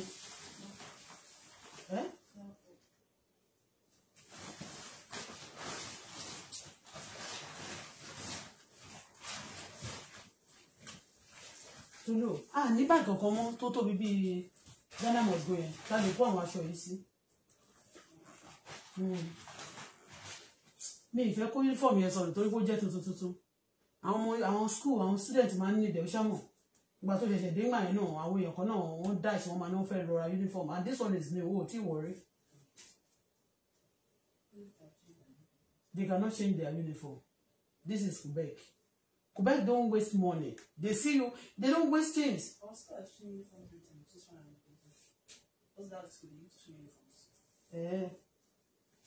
Anyway, Sha.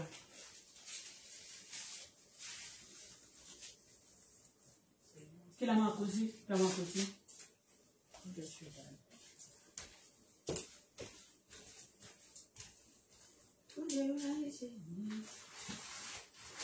So,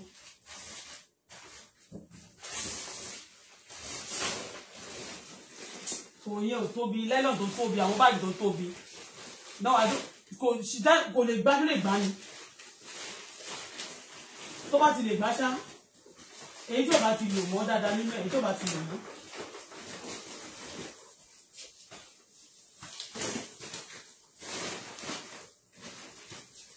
Ṣé ti tèmi lélẹ̀ àbí tiẹ̀? I'm not sure. Never mind. Okay, it's yours. Kò ṣe kọ̀kọ̀ bí wọ́n kò ṣe now. You have a lot of jacket. I have my own too. Where is my own? Gbà. Tolu. Hang it. Kò yá kò sí nǹkan kan tó ṣe. Snow jacket.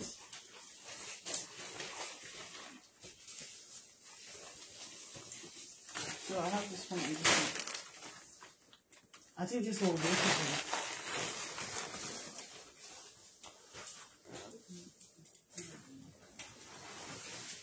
Kí ló sọ? No, ti school yẹn nìkan wàá pààkì yẹn sẹ́gbẹ̀ẹ́. A máa wá yín èdè ẹnu ọjọ́ mẹ́ta.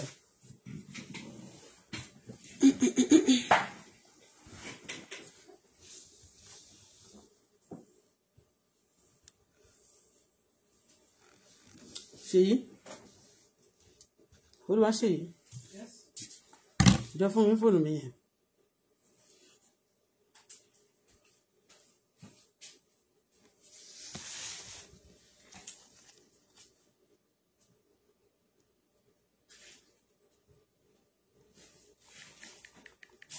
Mo fẹ́ change bed yẹn kò ṣeé change kò I want to change my direction, the direction of my bed.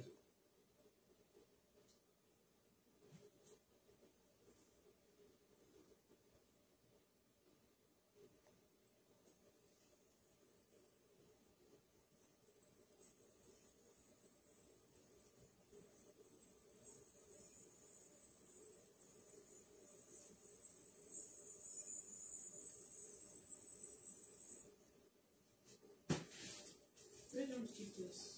What, Ali? The security jacket. Okay, give me the security jacket. Wọ́n ṣe máa ń ṣe nìyẹn. Wọ́n ṣe máa ń ṣe o.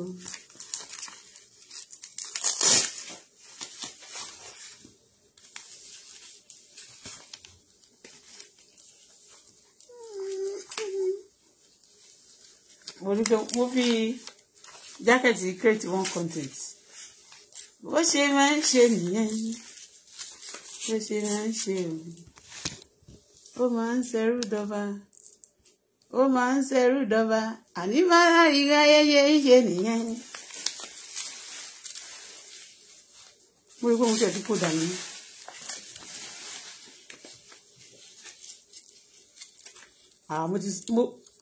Okay, kó máa lọ bẹ́ẹ̀.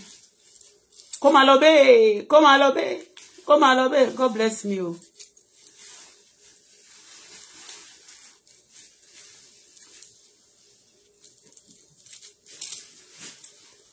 Ó máa bá mi kí French teacher dáadáa, bá mi máa tọ́jú ẹ o.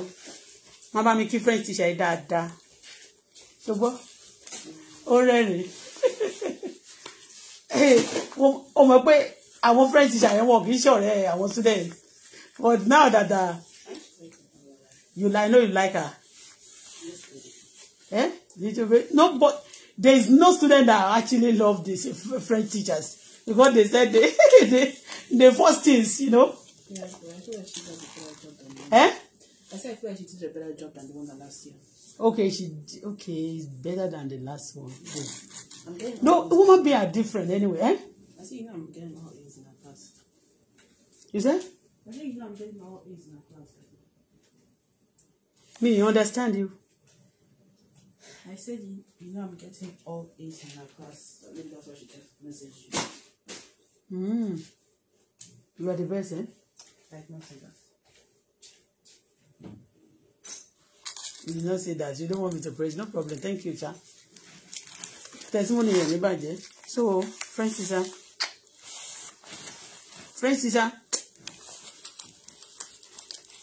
Bàlá ni wáyé ṣe máa ń ṣe nìyẹn. Aṣọ yìí, ìgbà tí mo sì wọ́n gbà yẹn, ó ti ẹ̀ ṣò mí jẹlé, ó tight mi jẹlé ìlọ́bọ̀ tó tún ti ṣò mí gan. Àwọn èèyàn máa rò pé yà mo sanra. Torí mo gbé kámẹ́rà yìí, bá ṣe gbé kámẹ́rà yìí mọ́ra, bó ṣe wà wájú mi, òun ni mo kọwọ́ sí iṣẹ́ dí.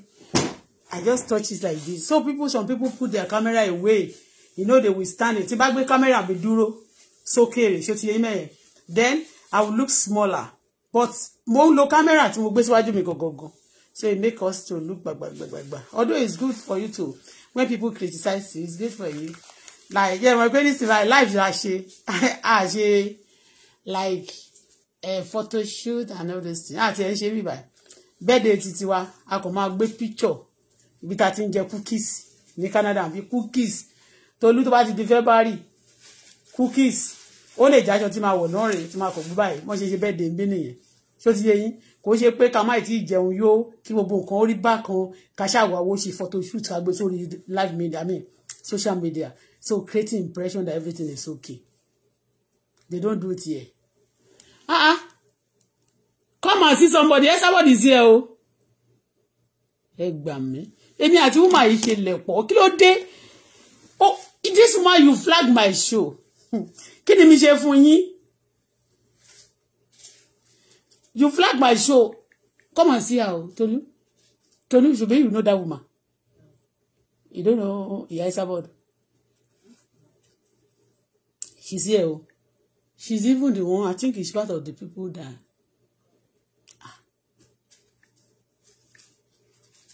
She's watching me. Oh. Isabod is watching. United Nations is watching.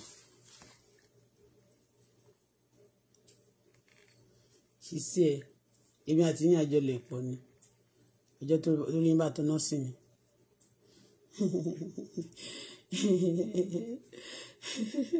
Mo ṣe ẹ̀kiri àwọn èèyàn láìkẹ́. Ó yẹ kí gbé sórí platform mi ni, but Facebook say I should not be putting people into my platform that also destroy my page. Èyí tó fi flag mi lẹ́nu ọjọ́ mẹ́ta Ìbàdàn Esabod ló flag ẹ̀. Esabod.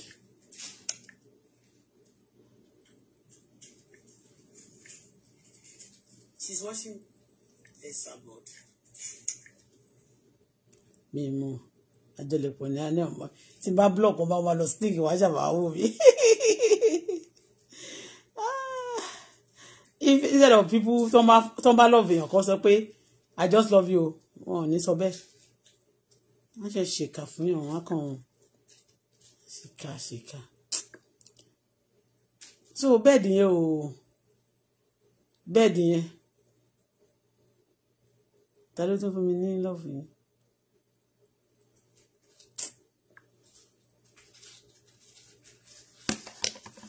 So stages tó le ní gbogbo tó bá dé ìlú kan ó dàbí kí wọ́n ṣẹ̀ṣẹ̀ bí ọmọ ni ìgbà kan kí n wọnú àpò mi kí n rí owó Tolú ìgbà kan kí n dẹ̀ wọnú àpò kí n rí owó mẹ́ kò sówó bẹ̀ ṣá.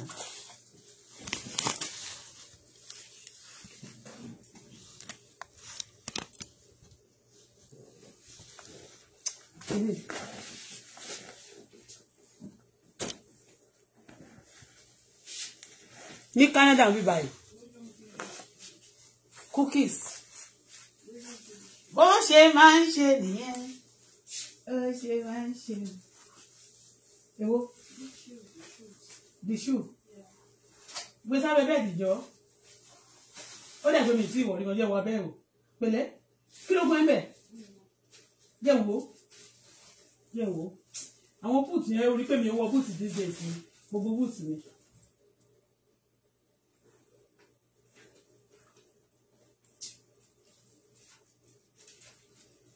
ó ṣe máa ń ṣe nìyẹn ó ṣe máa ń ṣe nìyẹn ó máa ń sẹ́rù dọ́wọ́ báyọ̀ ni wọ́n yẹ ṣe ń ṣe nìyẹn ó wá ṣe ń ṣe nìyẹn. Which one? Where is the second one? Jẹ́ wo ó mọ̀ pé ó máa ń jẹ́ kẹ́sẹ̀ mọ́ tí wọ́n bá wọ̀ ọ́ sí bathroom tí wọ́n bá fi wọ̀ ọ́ bathroom tó mọ̀ ó máa ń fọ abẹ́ bàtẹ́ yìí.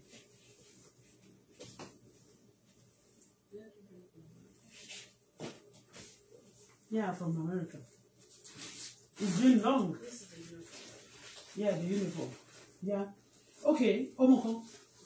Ṣé àyẹ̀ gbé sí sùn síbà kó gbé aṣọ yẹn sí orí ẹ̀. So, I'll put it aside. Gbé sórí aṣọ tàǹtà yẹn. What? Uniform yẹn. Okay. Yes, people will need it. Your former school. It's not old one. This is new. We give it out. Oh, my friend, àwọn èèyàn ń wọlé sí ìlú Canada lójoojúmọ́. You know, yeah. So they need it seriously. And to buy it now, kò easy o. It's about 300 now gbogbo uniform yẹn. Ṣé o mọ̀ pé uniform mo lè fine ju ti bí lọ? Ṣé o mọ̀ ṣá?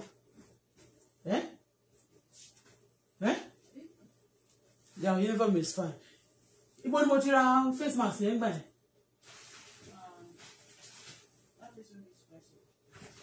With a managerial soap, abi? That liquidation center. I want to dash it out also. I need somebody who needs it. Your school need it? Okay, if they need it, we can donate it for them. We can give it to them. Ìgbà yẹn sọ pé ẹni yẹn sọ fún wa pé àmọ́ pé COVID fẹ́ tán ní COVID tún padà bọ̀ kó máa wọ́n gan tó ti gbàgbé ni. That is going to be expensive, and then that day, you know, I use like 700 to buy the kini. Pé mo máa rí tà pé ó wọ́n pé máa rí tà lọ́la ègé mi wá rí tà. Mo lọ ra kí lórúkọ ẹ̀ face mask. So nígbà tí COVID wà yẹn wọ́n ló máa padà wọ́n pé COVID máa tún padà jáde, so èmi wá lọ rà á ó pọ̀ gan. Mo ti dànù tán bọ̀ tó ìkú mo yìí ní like bí 50 pieces. Wọ́n ló máa wọ́n gbà yẹn. Gbà yẹn lè ló la máa rà tá bá rà for $5.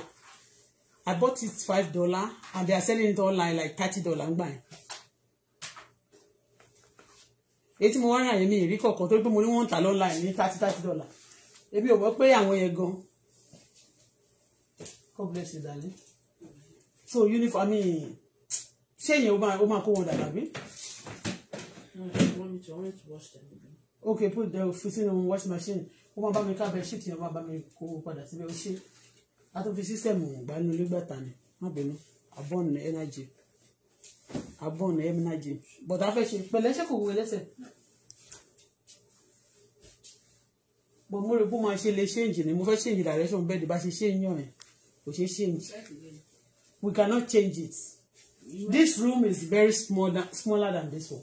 Yeah, I know. But smaller than this. Eh? We can try it again. Don't try it. If we can remove this one. There's no how we can remove it.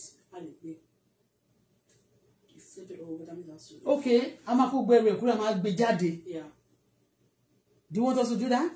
No. Another day. Maybe you want anyhow. I'm asking now or not.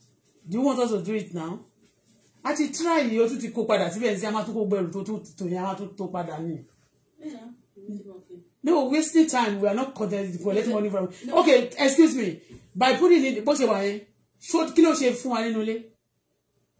You're the one that said you want to change your bed. I just like to, at times, the people just change things, just try to rearrange your things. Like. And so I'm giving you a suggestion so we can make it come true.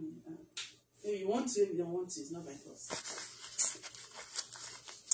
So we're going to life. Investigate. Okay. I like a lot. Bá mi ká sórí bẹ́ẹ̀dì yẹn kókó sínú washing machine. Àbádé ìgbélé ìpadà ni o. Àbágbé àǹtí ìpadà ni. Ṣé kò lè dúró? Ṣé kò lè máa? Kò lè dúró sẹ́gbẹ̀ẹ́ bíbà. Don't scared me. Àbí kémi dẹ́rù bà wọ́n. Àwọn báwo. Ẹ̀rù jẹ̀jẹ̀ ló ń gbénú mi. Ayérayé ẹlẹ́rù nìyí. Kí ló fi o? Èrè á dẹ́rù bà mí. Ṣé ká gbé sílẹ̀? Ṣé ká gbé èrè yẹn wọ sẹ́gbẹ̀ẹ́? No, but ká lè rí space náà ni mo kàn fẹ́. No, mi fẹ́ kó lọ ṣubú lu any electronics, kó lọ ṣubú lu glasses wọ̀nyẹn ni. I don't want that in. It's dirty. We can put it there. Only I'm actually next week. I mean, I'm actually but just I want your laundry.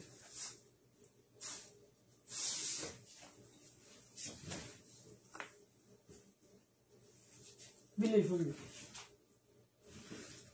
Tolu, for me, Teddy. Should be last week low for blankets. Yes. You know dirty. You know dirty.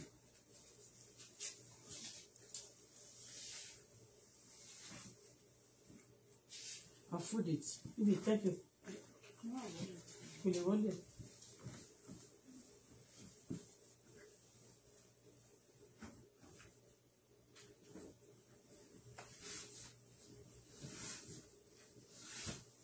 Bá mú ànádá wọn gan jáde ó wà lókè bẹ́ẹ̀ àtọ́ntí tó ní àti ìsìnkú ìsìn láti tó.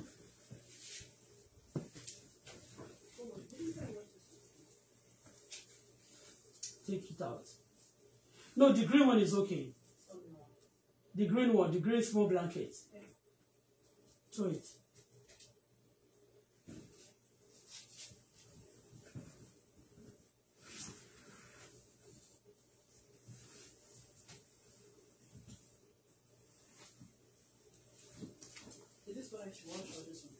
Both of them.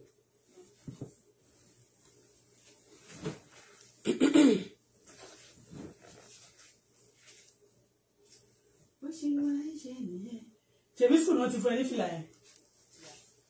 Gbogbo àwọn fìlà yẹn tó wọ̀ yẹn àwọn aṣọ yẹn. Give it out now. Jẹ́ n wo school náà ti fún ẹ ń jọ yẹn.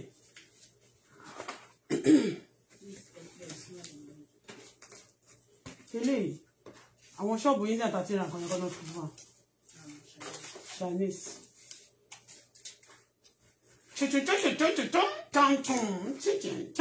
Bọ́lá bá sọ pé èèyàn ṣe ń kọ́ tó máa fẹ́ sọ pé thank you ní China báwo ni wọ́n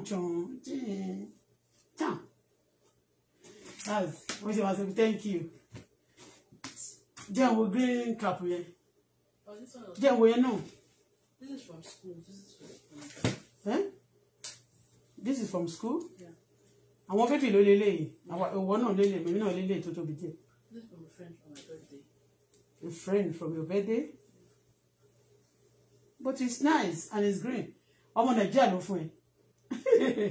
Ọmọ Nàìjíríà ló fún ẹ green color. This one is nice. They gave it to you. It's good actually. Tó bá wọ white, wàá fi ṣe kìíní sí, wàá fi ṣe Nigeria flag. bó ṣe jẹ́ green yẹn mo ti mọ̀ pé Nàìjíríà ló máa fún ẹ.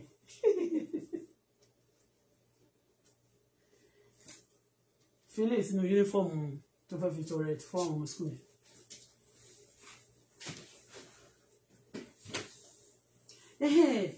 Irú ibi tó ń ti ń ta àlòkù àwọn kinní yẹn designer things yẹn ní ìfẹ́ kó nǹkan sílẹ̀ mọ́ wọ́n ti gbà tá kó ẹrù sílẹ̀ wọ́n flag ẹ̀ dànù wọ́n flag ẹ̀ ni ojú mi ti rí o bẹ́ṣíìtì wo ló máa tẹ́ fún mi nísìn tí ẹ̀ ìfisílẹ̀ náà jẹ́ kátẹ́gùn fẹ́ síbẹ̀ nìyẹn má ti tẹ̀ ní ti mo like eléyìí o don't má waste it I like it bó ṣe jẹ́ green tó dẹ̀ jẹ́ full with the scarf.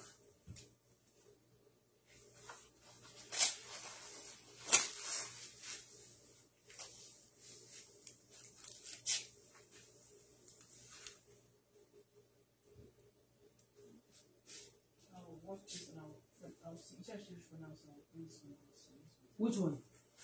Just for the cover, not for the cover? Ṣé eléyìí tí wà lókè yẹn ṣé gbogbo àwọn bẹ́ṣì tó wà ní àwọn àtàwọn dúfẹ́ tó wà lókè yẹn ṣé gbogbo ẹ̀ ló wà fífọ́? Everything? What about the tó jẹ́ colour multicolour ọ̀tẹ̀ tó ní green ọ̀dà wọn? Yeah. It's what? Okay, let's use that one. But ṣó ní lókè ṣe nǹkan?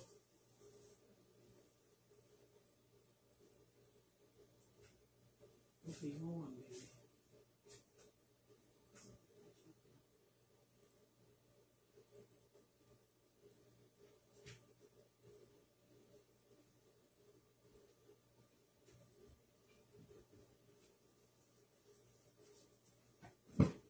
Yeah, this one is good.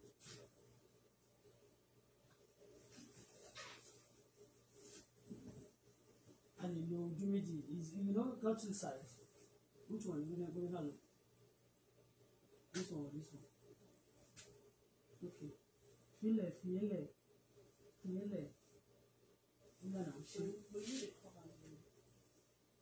Okay, you mean the liner. Use any one.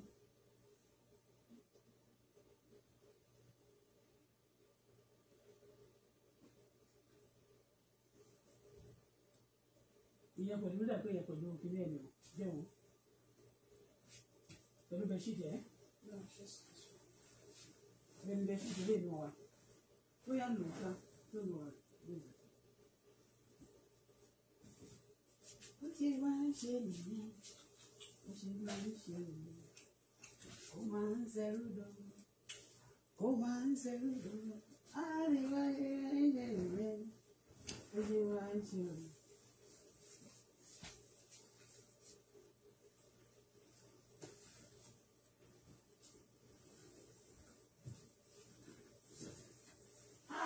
You have to push this a little bit because what if I leave it, eh? Yeah. Oh, you have to push it. It's okay.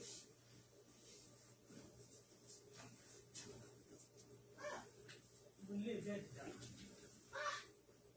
Wọ́n use me. Ìlú yẹ kí n bá ti rántí use me. Wọ́n á yẹ kó ìwé kan náà.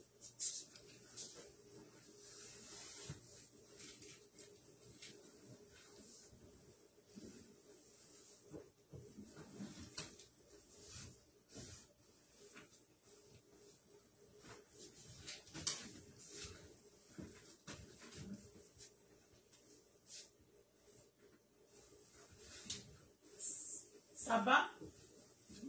Merci. Ça va bien. Comme bien. Non. Ça va bien, mais il y a autre chose. Ok. Ça va. Bien, Miss Com. Ok, bien. Yeah. Mo gbọ́ French náà. Mo ti máa ń sọ French kí tó débi gan. Báwo ni mo pé bien. Mo gbọ́ French. Ó dẹ̀ pé eléyìí ò ṣe bẹ́ẹ̀dì yìí o kì í ṣe fún bẹ́ẹ̀dì yìí o bẹ́ẹ̀dì kan báyìí tí a gbé sí Nàìjíríà yìí ló ní màtíráàsì bẹ́ẹ̀dì ńlá kan báyìí tó gba gbogbo lẹ́gbà yẹn. kò ní pé kò ní lè dáadáa but no problem do ìṣá. Be careful. Ẹ jẹ́ máa lọ.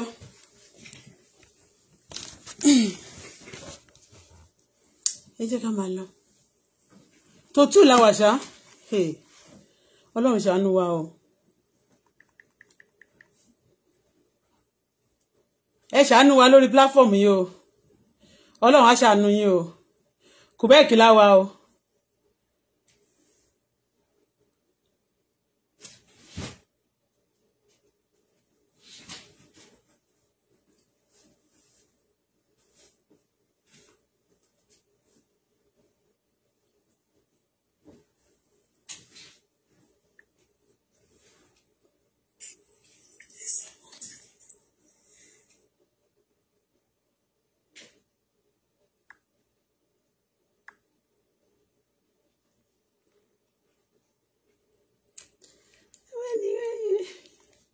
Ní Canada ń bí báyìí wọn kì í lo cake wọn kì í ṣe photoshoot kò mí pé owó wà lọ́wọ́ èèyàn kò sówó lọ́wọ́ èèyàn ní Canada yìí pé tó bá wọ ó jáde wá pé today is my birthday and wear this one yeah I'm at work kò mí pé olówó kò mí pé olówó ó ti ṣe bẹ́ẹ̀ yẹn even ní àwọn ìlú wo ni ó dẹ̀ pọ̀ mọ́ Saudi Arabia náà wọn kì í ṣe birthday like they don't believe in some countries serious countries they don't believe in birthday. They only do that for children. But Nigeria, you know, we just have a doctrine we call, you know, that cause a lot of stress. Because tell them about the birthday, but you about to roll or photo shoot. Oh mama like pé àṣírí fẹ́ tú ni. Ìgbà yẹn tí mo sì máa ń bá wọn celebrate kọ̀ọ̀kan ṣe wọ́n máa ń sọ fún mi pé àní ọmọ fẹ́ ṣe birthday. Kíni kan fẹ́ ṣe birthday. Wọ́n fẹ́ lọ ṣe photo shoot. Wọ́n máa take a big priority báyìí ni.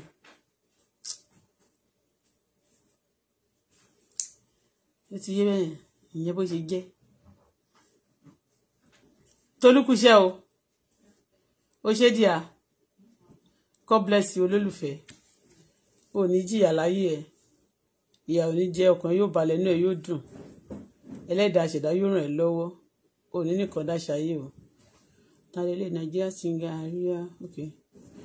Bàbá Sànní.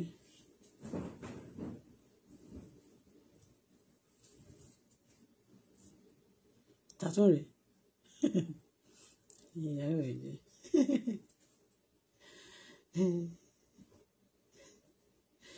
Oríṣiríṣi.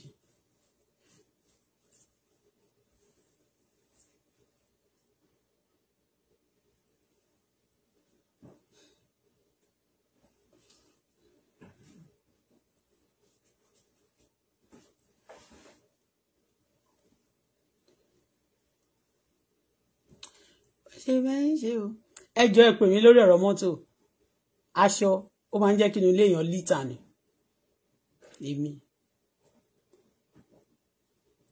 Àwọn tó rẹ̀ fún kí Akíndélé dey give me joy. Ìdílé nínú ìdílé o, máa ṣe Ọlọ́run mi ìdílé nínú ìdílé o. Wọ́n ti nínú ìdílé o. Kí wọ́n ti ṣẹlẹ̀.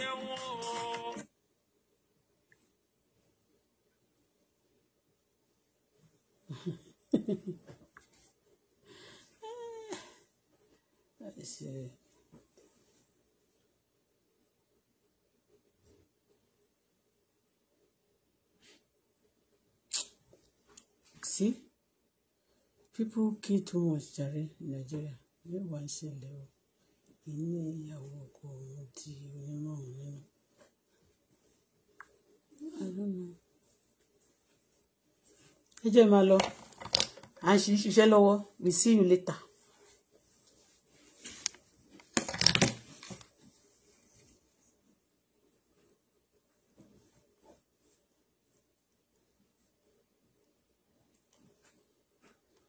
Ó dẹ̀ pé bí síbi dàpọ̀ bí ṣe birthday lónìí. Happy birthday to you o. Ẹ̀lẹ́ báwo ni ọmọ wa ń kọ́ ti ṣe o. Okay, it is your birthday. Yeah.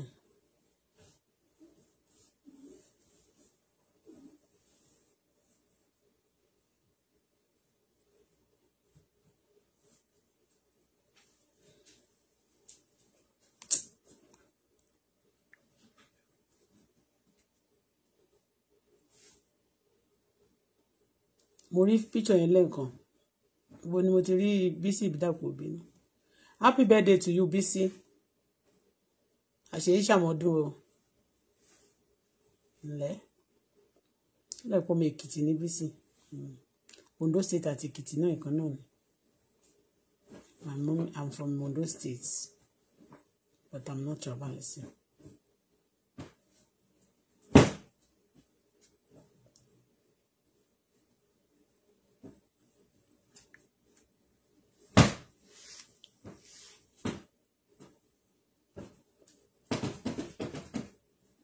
Well done, darling.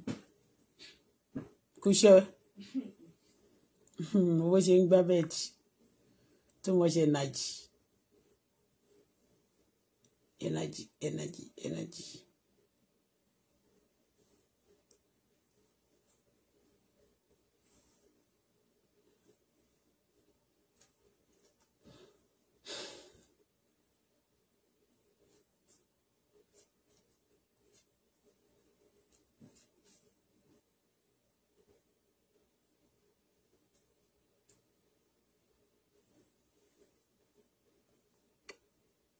Appreciation. Ẹ̀yà Judah, I'm a post a letter. Bye bye. All of you commenting on my platform that put like and love, God bless you all. Thank you so much for coming to my platform. I love you all. Bye for now.